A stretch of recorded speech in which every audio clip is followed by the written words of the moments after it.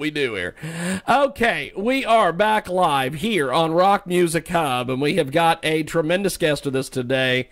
And there's been all sorts of shenanigans. We've got people who have scheduled interviews who are jumping in front of each other. We've got people that are scheduled for like 10 hours from now that are excited, that are calling us early. I go to our first guest. Mark, how are you, sir? I'm good. How are you? Pretty good, actually. So give us a little bit on your background, my friend. Tell us a little bit about yourself. Well, I'm a keyboard player. I've been writing songs most of my life. Have been in a couple of bands, starting with Valhalla, moving into American Tears, which is something we're revisiting over the last 3 years.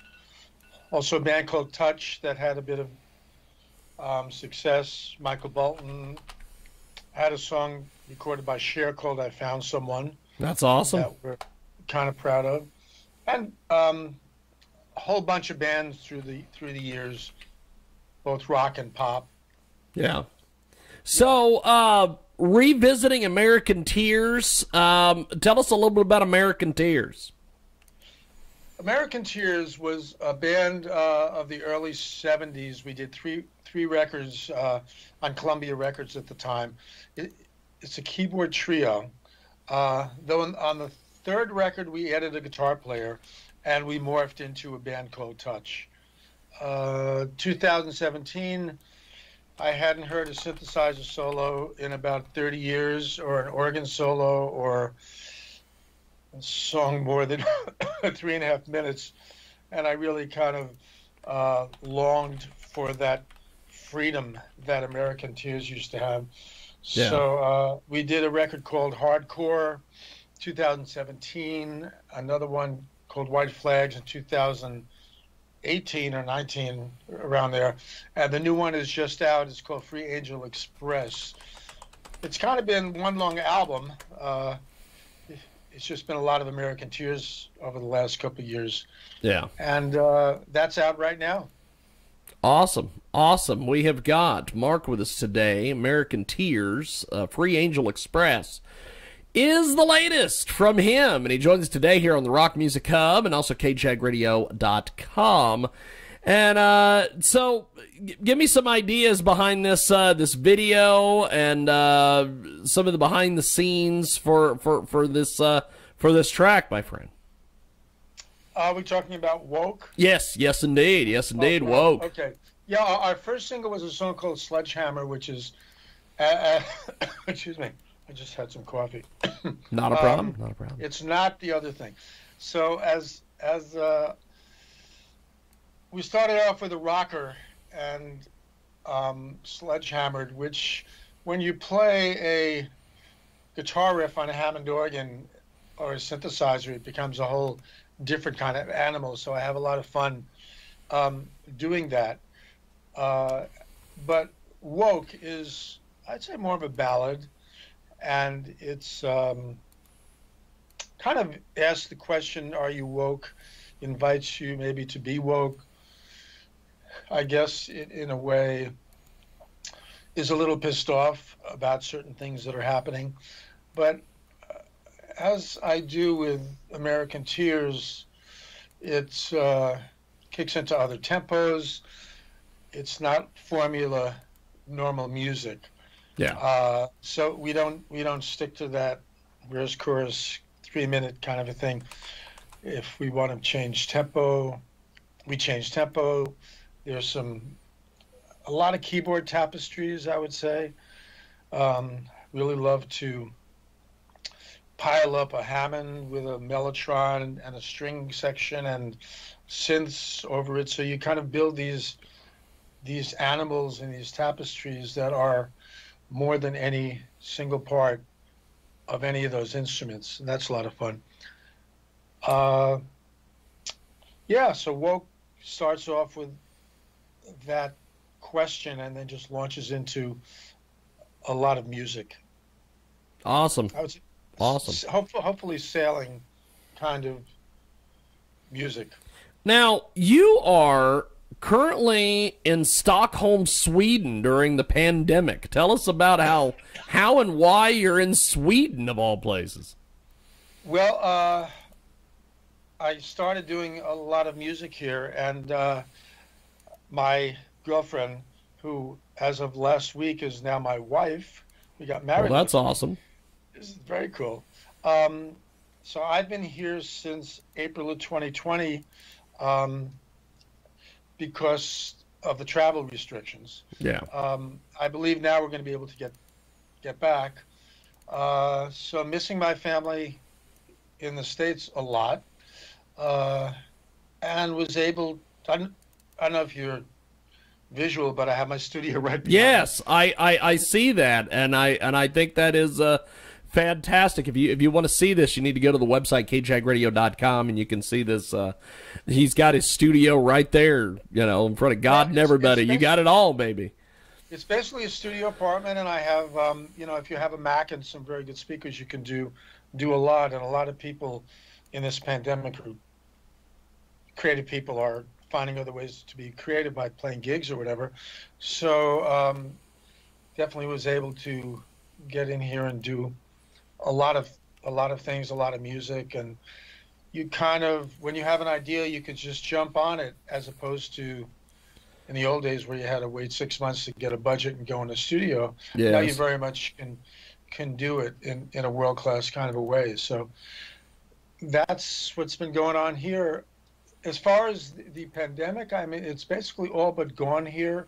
It's I would say different in the States in that they rely on people's common sense, and people have been social distancing and wearing masks and not, pulling all this bullshit drama that, yes. that you see so often, because they're smart and they know, again, common sense. Yeah. So it's really not so much an issue here. I mean, when we go out, we social distance and definitely wear masks and are careful, but that seems to have kind of taken care of it. So it should be interesting when we go back to the States. I'm really looking forward to it. I want to get my shot really quick and hopefully get back to some sort of normal existence. That's awesome. We have got Mark Mangold with us today. He's often asked about the track he co-wrote and recorded with Michael Bolton, of all people, which is for some great rock fans out there, one of the better tracks from this singer, as he says he's holed up there in Stockholm, Sweden. You see the incredible studio behind him. Mark has took the time today to walk us through what he's been doing and how he's been doing it. So classic 80s keyboard sound. This is awesome because I love that sound. Talk to us a little bit about working with Michael Bolton and doing this keyboard stuff and not settling and just making some good music. Yeah, working with Michael was wonderful. I mean, New York was a wonderful scene in those days. In fact, it's kind of one of the reasons I originally came to Stockholm, because there's a great music scene in Stockholm, and that's I don't know awesome. if people really realize how much music worldwide, including the U.S., including all the big stars from Katy Perry to Lady Gaga. It's all Swedes behind them. It's very often the Swedes or Norwegians writing those songs. And it's kind of a big scene here. But getting back to New York, there was clubs where you could go on any given night, and David Bowie would be there, the Stones would be there, China Club, for instance, and Nirvana. There was a jam every Thursday night, and you could see amazing people there, and you could meet amazing people. And Michael and I bumped into each other one night at a place called the China Club, and we hit it off. I was in a band called Touch at the time, which, by the way, just finished a new album and is out next month. But that's another story. And then Michael and I wrote Fool's Game, and we kept going on and writing more stuff, more rock stuff for his next record. And then we happened to knock off a little song called I Found Someone, which fortunately found a home with Cher. So it was a wonderful collaborative environment, and those people hadn't necessarily made it yet, so everyone was hungry and working hard, and yeah, a lot of good music came out of those days. That's awesome. That's awesome. It is a Mark Mangold with us today. He joins us today from Stockholm, Sweden, of all places. And he just recently got married, which, you know, if you're going to find a nice little Swedish girl, put a ring on it, my friend. She's nice, but Now, Mark, tell us about this video for Woke. We're going to play this here in a few moments. Well, let me see. I found a great video maker who's just, I don't know, he's kind of a genius in my opinion. And he can take these things that you might have to do at home or wherever you do them because you can't get together with your band. Drummers in Germany, Alex Landenburg, who's an amazing drummer in some great bands. And on bass is Barry Sparks, who's with Michael Schenker and many other amazing bands. Barry played on Sledgehammer, and Barry's in Texas, so you have to do these kind of shoots at your home. And Will, who edited it, just made it exciting and put some cool stuff in there and kind of captured the vibe, which I think that's the whole goal, is to try to capture the energy of the music, which on a very limited budget, by the way. I would have liked to have been standing on the top of a mountain, but it just was not in the cards. Well, we are going to play this video for our television viewers, and for the folks on the radio, they'll be hearing the track. Mark, it's been an honor and a privilege, my friend. I really appreciate the time today, and I look forward to chatting with you down the line. Great, and if you ever want to talk about my band Touch, which is, I definitely want to. In fact, yeah. I've got your information. You've got my email, I believe. Cool. Let me know when you may be available here in the next couple weeks, and I would love to get you on our International Live, which is on 107.5 in the United Kingdom, and I would love to talk with you about Touch. So that would be awesome. That would be awesome. Man. So it was great talking to you. Definitely. You've got my Skype here. As soon as we get done with this, when we go to play the song, I'm going to send you a date and everything here, and we're going to get this set up within the next 5 minutes. Great. So I appreciate it, my friend. You.